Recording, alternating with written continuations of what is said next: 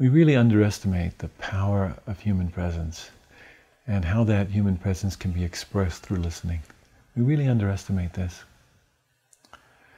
And I think also not just the value that it has for the person who's being listened to, but also how it brings us into contact. Good listening brings us into contact with ourselves and with this moment.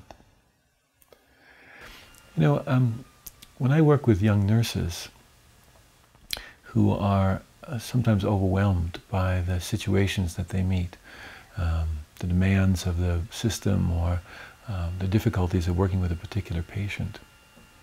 I think of one young nurse, for example, who would stay with a particular patient, and when she would leave the patient, she would come home and she would just reflect and reverberate, really. She was like a reverberating chamber, you know, rolling around the suffering of this experience of this particular patient.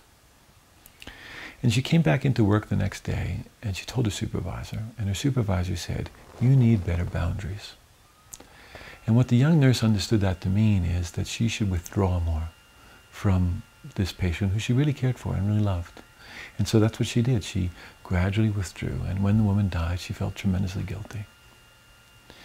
If we had taught that young nurse to just listen differently, she would have been able to stay present with the suffering and also stay balanced in herself. One of the models that we use in listening is to teach people how to listen from their heads, their hearts, and their bodies. When we listen from the head, we listen for content, we listen for the story, and we cultivate our wisdom and clarity and discernment. When we listen from the heart, we listen for the emotional flavor, and we cultivate our altruism and compassion and love. And when we listen from the body, we cultivate our intuition and also our presence. Because you see, the mind and the heart can be swept away into the past or the future, but the body is always here.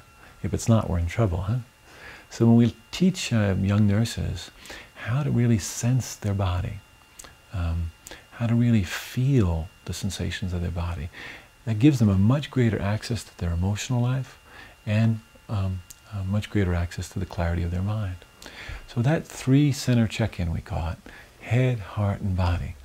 If we could teach nurses to learn to listen from those different centers, they would have a more complete kind of listening, they would be able to stay more balanced in their own selves, and it would be much more available to the people that they serve.